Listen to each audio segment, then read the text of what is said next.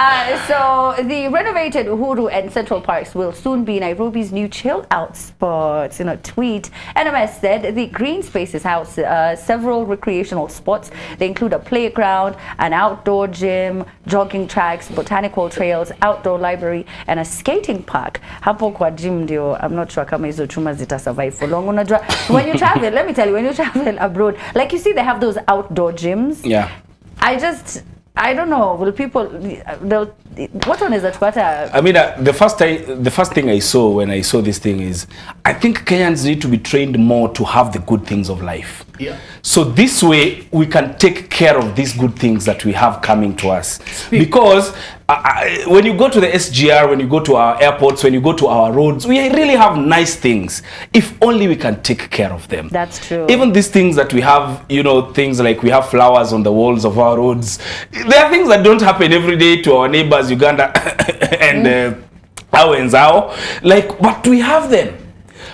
Vandalism only comes because, like now when Thika Road was launched, we were told that we were losing almost R1 billion to vandalism across our roads every year.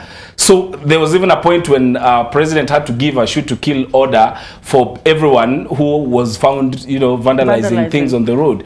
So we should just be taught. Like, for example, we had water in the CBD before. Like Nyuma Archives kulikuwa na tap hapo that was doing clean water. There used to be random taps everywhere, so that when you were just walking na unasikia kiu ama you feel like unahitaji kunawa, there would just be a place where you would wash your hands or have clean water to drink. What happened? But because we can't keep those things, taps were stolen the first day.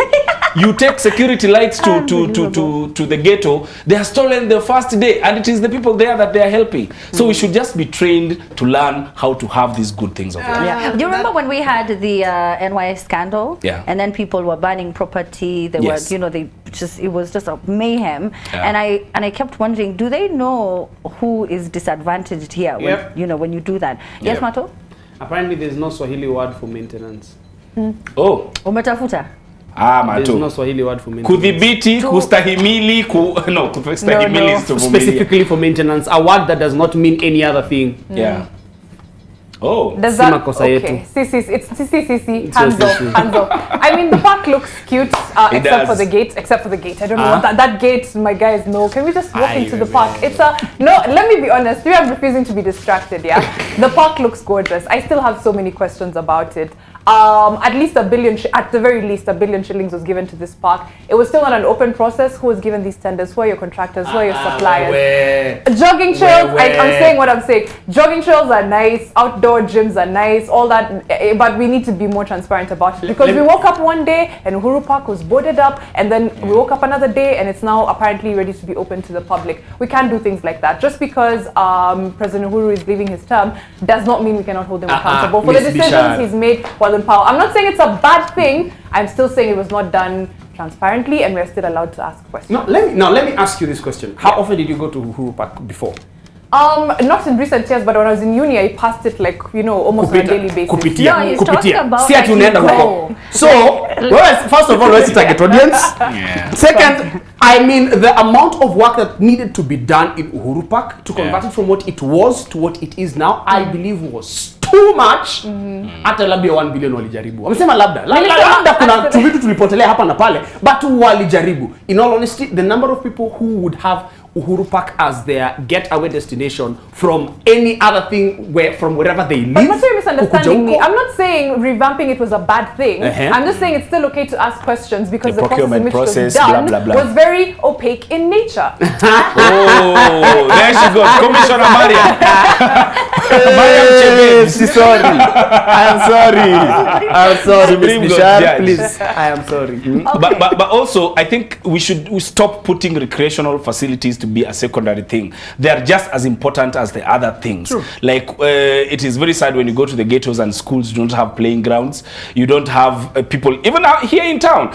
Jivanji Gardens here in Nairobi have been very important. You go to Jaramogi Oginga Odinga Gardens in Kisumu. You go to Mwasinde Muliro Gardens in Kakamega. You go to all those other recreational parks that we have. They all should have a space where you just go, you relax, sahau shida za Mwasinde Muliro lakini no, it was the name changed. I was just about to take what Mato did. Thank God, Mato, because you know that On brand, on brand.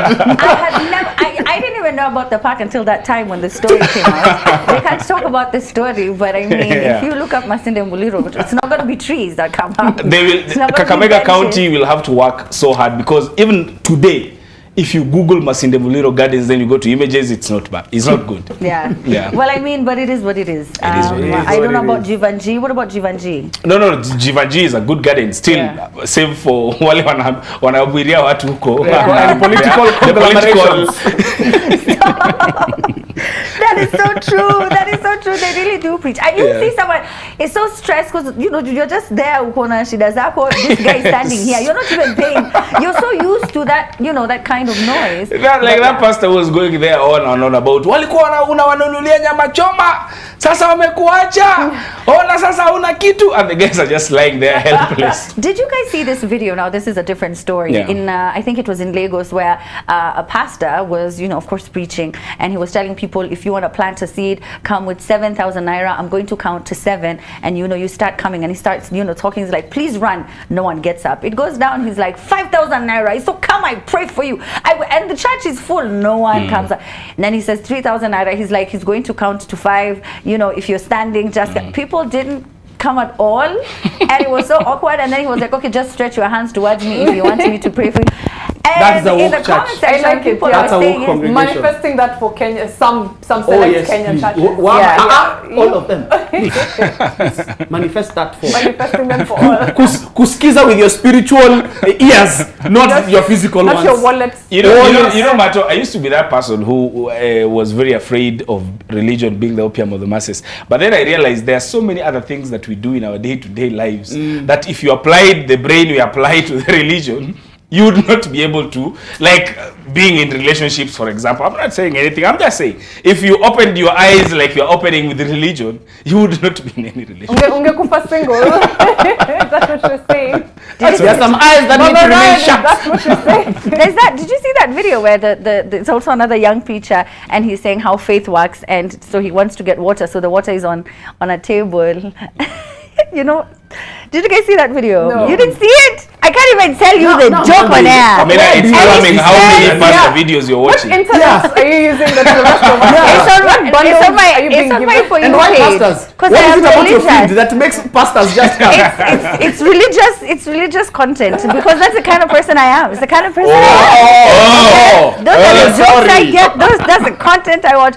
Anyway, no, there were two of them, and I know if you watch that water video, you know what I'm talking about, because he says, you know, come to it. It can really be taken out